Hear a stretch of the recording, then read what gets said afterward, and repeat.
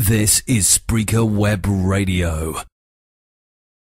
That's what I think, but I'm not. Good morning, how you doing? This is Jimmy Williams, TJWS Radio. How you doing, man? All right.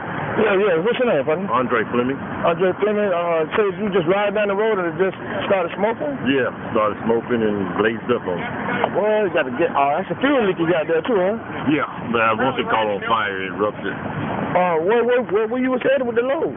They're going to MB for Burger King. Oh, okay. We got food on there. Supplies, produce. Okay. Well, listen, ma'am. Yeah, Lee. What's the destination? Here in Orlando? Yeah, Orlando, and then my last stop is down in Lakeland. Okay, where you from? Columbia, South Carolina. How you doing, man? Columbia's in the house. Yeah. Man, I'm sorry this happened to you out here while you're trying to work, man. Yeah. But my listening audience, we are live, so it's... Yeah. Yeah, we down here at OBT in Orlando, Florida. Here, they have the traffic blocked off.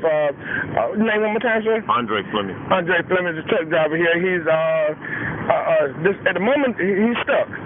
They have it's kind of nasty down here. So make sure you find a route around Take Paramore, either Westmoreland or Rio Grande. Northbound OBT is shut down at the moment at Michigan Avenue.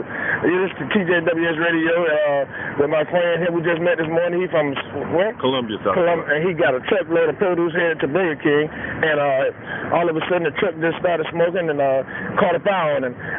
Listen, you guys be safe out on the road. And Andre, you got anything you want to tell them to be careful about out there on the highway? Hey, be up on your game. Just be safe. Okay, y'all heard it right from the truck driver himself. Y'all be safe out there on the highway. This is Jimmy Williams, TJWS Radio. Yeah, and I'm out.